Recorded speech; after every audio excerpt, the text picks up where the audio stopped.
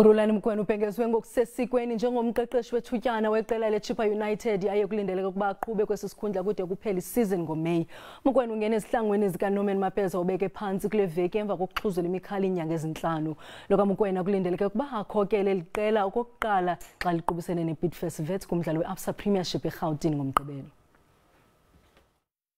Lityeli lesibini eli uMokoena eqeqesha kwiABSA Premiership.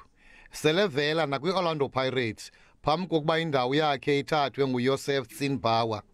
Njengokuba kusele imidlalo esixhenxe iphele iSeason, iChippa ikwindawo ye-11. Ayincumisi ke loo nto kuba iqela elisemsileni balishiya ngamanqaku amahlanu. Situation manje okwethu nje like ngicela ukusho ukuthi we just need to keep it simple, you know, keep it simple. Silungisa ama-organizational form wethu and especially against the Wits.